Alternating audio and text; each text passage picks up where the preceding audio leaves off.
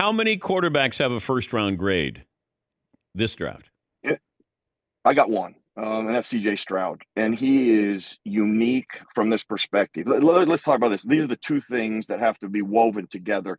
If you do not have these two things, your ability to win consistently in the National Football League is going to be very hard. You got to process decision-making, okay? The processing and decision-making aspect and accuracy has to be that combination. Like if you don't have that, you got a big problem. One of those teams is going to run one of those two things. If you don't have it, runs you out of our league. Okay, he does have it. Bryce Young has that as well. But then is when you got to go a little deeper into those two things. The luxury Ohio State has and Alabama has, half the times they're just better than everybody else. Yeah. You know, and so what's hard to do, but you have to do it, and you have to find enough evidence to see how they function in it, is how will they play in the environment in the NFL that the NFL is going to create. And majority of all throws in the NFL are from a dirty, collapsed pocket. There's traffic.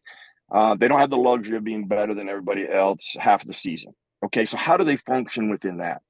When you look at that category, now the decision-making and accuracy aspect and arm strength come into play. CJ Stroud is strong. He is dynamic. I mean, his ability to throw accurate-wise will attack. He can attack every inch of the field, every inch of the field. You take Bryce Young into that pocket collapsing environment. He doesn't have a big enough arm, so he's limited in where he's going to be able to throw. And he's not the same quarterback. He can't make those throws. And that's going to be a big consistency in the National Football League where he's going to have to play that he doesn't play like CJ Stroud does. I still love him. I still think he does a great job. I think he could be a good quarterback. He's just not – I wouldn't put a first-round pick on him because that expectation is you're going to be elite. You're going to take us to a championship. And you have to have this as part of your evaluation. He is fragile. He is not very big, and he has already displayed that. In the 2 years at Alabama, the last 2 years, the year where they were dominant and he won the Heisman Trophy, they were a dominant team, he was awesome. Now, when they weren't quite the team that they were the previous year, people got to hit him, people got around him more, and he didn't play the entire season. He got hurt because you hit him. Now, when they hit him, and when I say when they hit him, here's what happens in the NFL. Sometimes you're like, well, we can get our corner there, but I don't know if we can get a quarterback down.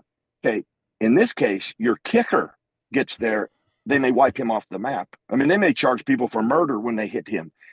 When he got hit just in college, I gave him a 10 for toughness because there's so many times I'm like, man, he ain't getting up from that. Yeah. And that has to be an ultimate. You have to take that. You have to have that discussion because in our league, he's going to get hit.